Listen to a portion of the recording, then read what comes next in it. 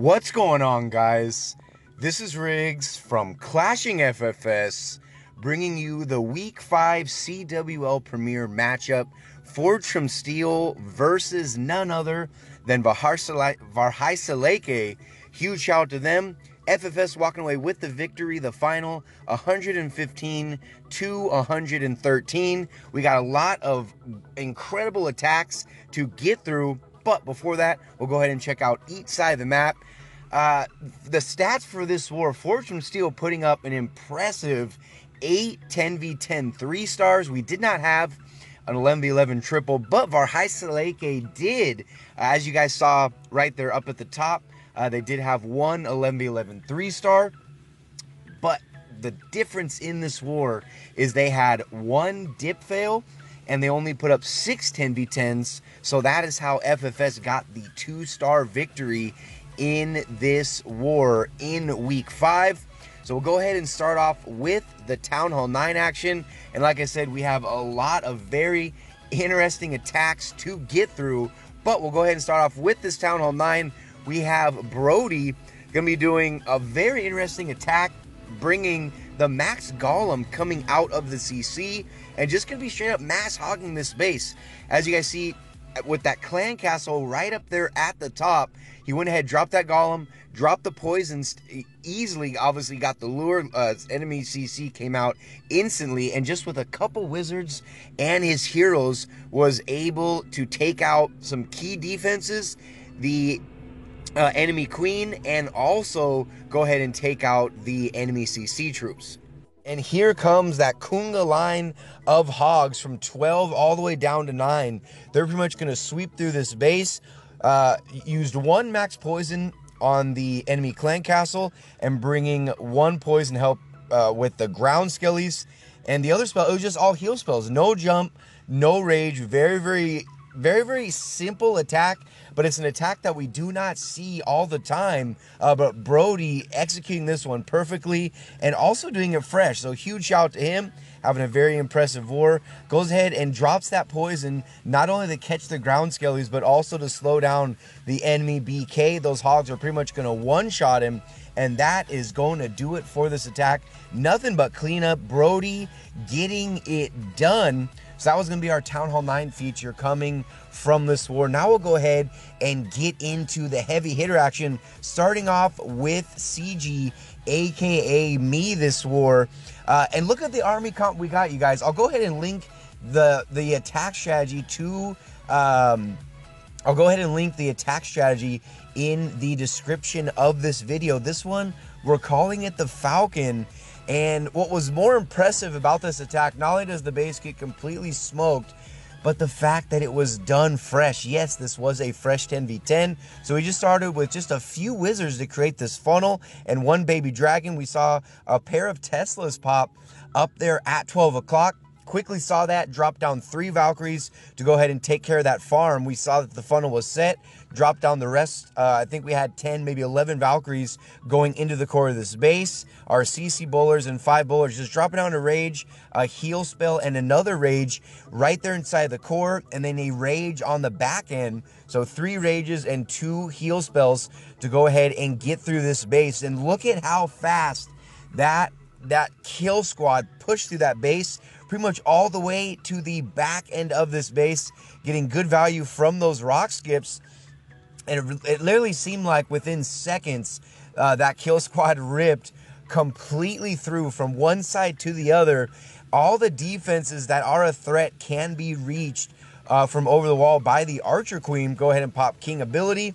And if you guys look down at the troop bar, we still have 4 balloons left to deploy, and we have the Archer Queen ability. So just going to be very patient. They're going to go ahead and beat through the wall. Queen takes out the air defense. They go ahead and take out some ground skellies. And only 3 defenses left. I want to be very patient with these loons. Didn't want to drop them too early and have something, something crazy happen. So it was nice and patient. Go ahead and pop the ability as the Archer Queen was getting targeted by the Archer Tower. Drop 2 loons down for good measure on the cannon, but that cannon's locked on the king. Even swagging 2 loons way over there on the far right-hand side of the map. And myself getting it done with this 10v10 3-star. and also had one 10v10 on rigs, but we're gonna go ahead and show some other, some other attacks, but definitely want to get that attack out to you guys. Bringing the Falcon to Premiere, absolutely loved it. Okay, next up we have Suga E, aka Geo, and doing I'm actually surprised, you guys, that this attack strategy isn't used more 10v10, but definitely wanted to bring this one to you guys on the channel. Doing a straight up shattered Lalo. Again, you'd think you'd see an attack strategy like this more often, but we just don't. But yes, doing this with a shattered Lalo, bringing that's two golems to this attack, and right off the bat, getting a nice funnel set with one bowler, getting some bounces off the DE storage onto the drill. That completely set the funnel on the far right-hand side.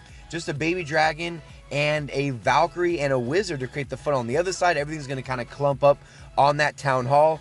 Jump spell, didn't bring any wall breakers to this attack. Jump spell, getting those troops into the core where he can reach 2 air defenses, an Expo, a wizard tower, and even an inferno tower. So huge value from this entry, as those long compartments lead everything right there into the core. He's gonna go ahead and start his Lalo over here on the right hand side of the base. He's dropping down a few balloons to take care of the archer tower and mortar. Once he goes ahead and takes that out, he's gonna go ahead and drop down one hound, one camp hound, and the rest of his balloons over here at 6 o'clock. Well, they're going to go ahead and get hasted into that air defense. Go ahead and take that out. And check that out. Hound tanking that wizard tower perfectly. All those balloons are going to go ahead and clump up and take it out. Another haste spell over there at 3 o'clock. And another haste spell just to kind of push these loons in. And just a few defenses left on the back end. But if you look carefully, dude has 2 more rage spells and a couple loons left to deploy. There goes the rage spell. They're pretty much going to one-shot the rest of these defenses. They're going to clump up on that Inferno Tower, take it out, and even going to go ahead and swag that rage. Didn't even use it. Just completely ended up wrecking this base with Shat. Like I said, I'm surprised we don't see this attack more often at Town Hall 10, but look at that, getting the 3-star and even doing it with style, getting that swag. Beautifully, beautifully done. So I'll go ahead and check out this attack coming from Chimo. What he's going to be doing to this base is a classic Suihiro Lalo, but again, doing it with a little style. Check out how, traditionally when you see a Suihiro Lalo, you're dropping down king, you're setting the funnel on the other side, and you're pretty much dropping down queen directly behind him. But look at what he goes ahead and does to this base. Look at how patient he's being. Has not dropped the archer queen, is waiting for the king to pretty much clear this entire side, and knowing that there's only a pair of point defenses on him, you know that that ability is going to go ahead and get through quite a few buildings. Kind of dodges that single shot Inferno Tower. Locked on for just a second, but check that out. Once he created the funnel, once he got rid of enough trash, that queen directly targeted the cannon.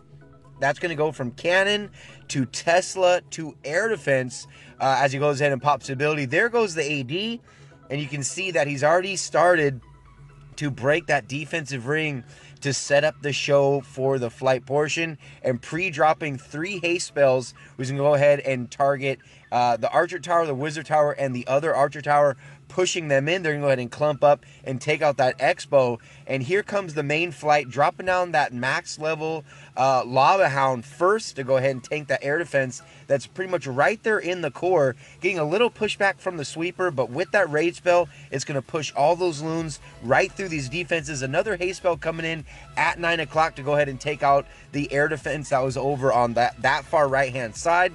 And still has another heal, or one more heal spell left to deploy as he drops his second and final rage. And check this out, gonna go ahead and drop that heal spell down, covering the 2-point defenses and that wizard tower. Got a nice split from those loons. Has all kinds of cleanup, taking care of this trash. Do not want to get a time fail. And the last defense to go down will not threat the loons because it is a cannon. Chimo getting it done with a classic, but also a unique twist to that Suihiro Lalo as he went ahead and funneled all that trash with the king. absolutely loved it before we went ahead and dropped down the Archer Queen. All right, next up, this will be our, this is our fourth and final 10v10 we'll be showing you guys on this video. This one coming from College Drilling, and because our 10v11 crew came in and wrecked it, Callup, being a 10v11 guy, since all the bases are already doubled, we went ahead and used his attack for 10v10. And of course, he's going to be getting a 3-star. I think his last 2 attacks, 10v10, getting the 3-star, doing this one with Bitch. But what made this one even more special, wait till you guys see the value that he gets from these loons that he's bringing. Again, another unique attack, a kind of a unique twist to, I mean, just your ordinary Bitch, but bringing those loons with a haste spell. Loved the subtle touches to a lot of these attacks coming from this war. Those loons took out 2 cannons that were up there at the top. They're going to go ahead and clump up, take out the wizard tower, and take out another cannon. And he made it was as if he did this with such ease. This base right here actually took a few defenses, but Kala coming in, cleaning it up, getting us our 8th 10v10 3-star from this war. So definitely had to bring you guys that, and even swagging the Archer Queen ability. Watch the playback on that attack. Absolutely loved it. And like I said, our 10v11 crew did very, very well this war, much better than we have in previous wars. So I got to show you guys Guy's attack. And not only was this a beautiful attack, but the fact that he got a 4-pack this war, huge shout out to him. Gotti always putting in work, kind of, he's the war general in all of our wars for the 10v11 crew. And this one definitely paying off, not only for him, but for all the other 10v11 guys as well.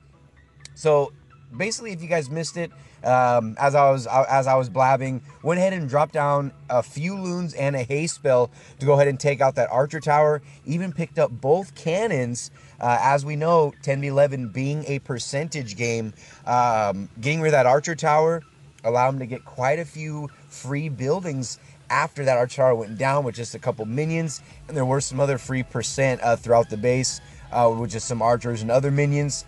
So good scout before he went ahead and attacked this base.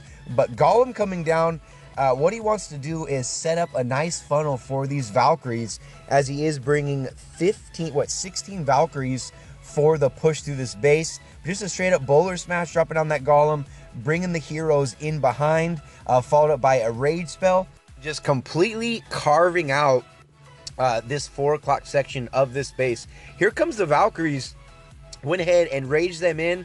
Also has a jump spell and a heal spell, and yet another rage spell to push these Valks through the core of this base.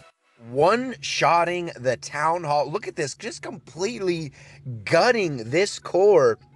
Only had to use a haste spell for the loons, 1 rage spell for the bowler smash part to go ahead and carve the funnel on the right-hand side, and that left him with 3 elixir spells for that that Valk dive for the Town Hall at 65%, and that Baby Dragon's going to take out the Archer Tower and even the Mortar. So he's going to be ending this attack, you guys, at 66%. Very solid attack coming from Gotti, and like I already said, he did 4-pack this war. But I do want to give a big shout out to everybody in Fortune Steel for getting that victory, moving our record to a winning record, sitting at 3-2 in Premiere Season 4. I want to give a big shout out to everybody over in VARHAISELÄKE.